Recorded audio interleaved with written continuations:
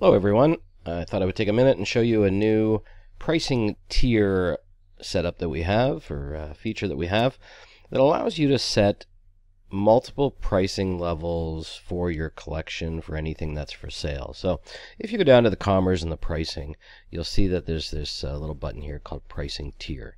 So we can go ahead and click the pricing tier. And what we can do is we can make additional pricing tiers here. So what we're going to do is we're going to make wholesale.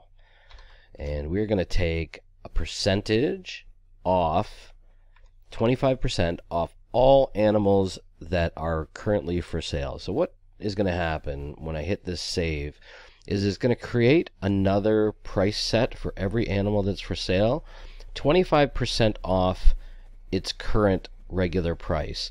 And we're going to mark that as active. So I'm going to hit save changes. So it's run through all the animals now, and it's created a discount level. So what we're going to do is we're going to select the discount level we want to look at here, apply the one that I just made, and here it is here. So this now has a price 25% off everything that was for sale. So now we can go ahead and we can modify these numbers, because the first set, or the first time you do it, it does the calculations for you. You may want to adjust these a little bit before you do anything with them.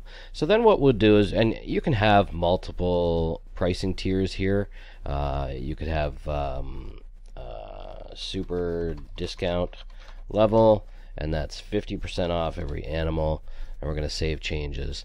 And what will happen now is we've still got this wholesale column, but we would go and select this super discount column so that we can start editing those ones. And here we go. So there we go. Every price now is super discounted, but the regular price is still always there, right? So we're going to make sure that these are for sale, and they are going to show in my store. Okay, sounds good. So now we're going to go ahead and go to the price list, and this is how we're going to utilize this this price list here.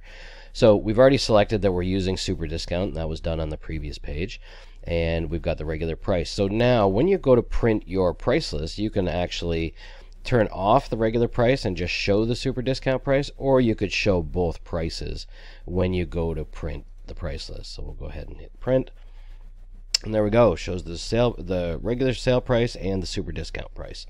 Okay, and again, you can send this via email, you can download it, you can do whatever you want. We will be updating this price list view to make it look a little more modern, but that's the next step of this procedure. But this now is live and ready for everybody to use.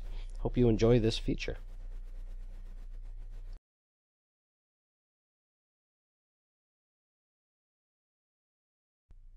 And this is kind of like an encore here, which I forgot to add.